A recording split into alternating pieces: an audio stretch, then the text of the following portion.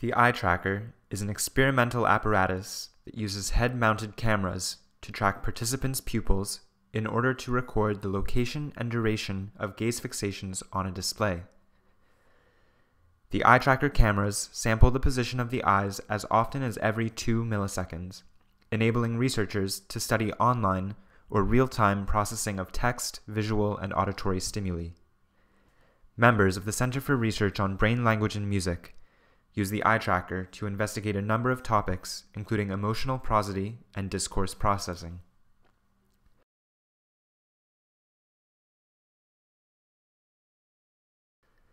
The subject wears a headset mounted with 3 cameras. 2 cameras track the movements of the subject's pupils, and the 3rd camera communicates with reflectors mounted on the display monitor in order to track the position of the subject's head in relation to the monitor.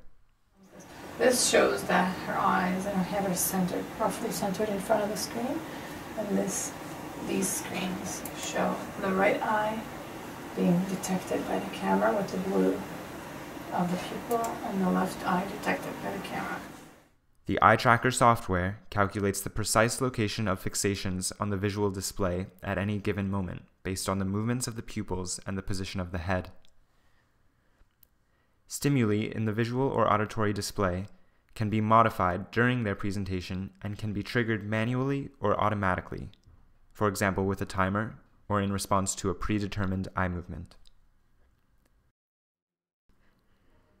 In experiments that use a visual world paradigm, researchers can draw conclusions about online auditory processing, as gaze fixations across a display of images occur in response to auditory stimuli and reflect the processing of these stimuli.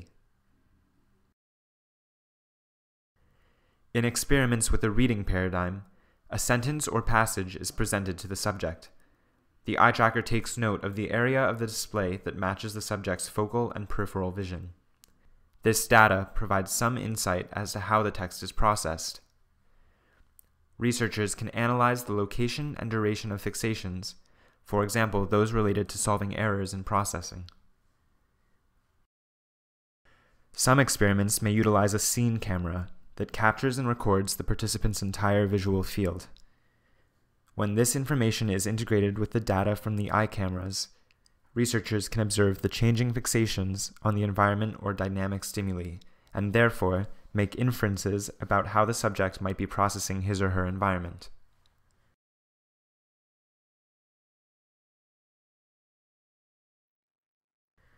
A host computer runs programs for calibration of the system and data collection.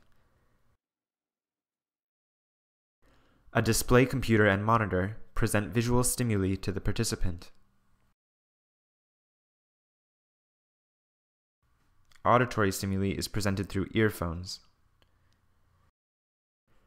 A headset with mounted cameras determines the position of the head in relation to the display monitor and tracks eye movements. A keyboard or controller can be used if the participant is required to provide responses during trials. Software for viewing the data allows researchers to view the eye movements in real time and to replay trials with a marker indicating where the gaze was fixating. So that's like a short video, and the pink dot, if you can get it, it's just showing you where the eye was as the time went by.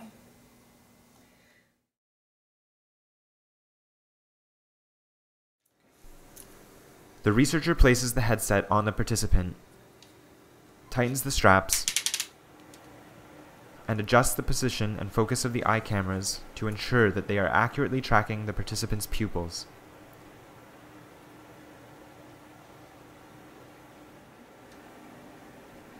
The participant completes a calibration procedure in which he or she fixates on a dot as it moves around the screen. The software measures the changes in pupil position and correlates them to the distances between predetermined positions of sequential dots during the calibration procedure.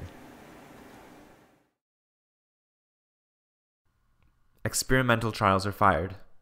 Trials can be triggered automatically or manually. In between each trial, the program recenters the fixation point, minimizing errors that may have resulted from head movements during the experiment.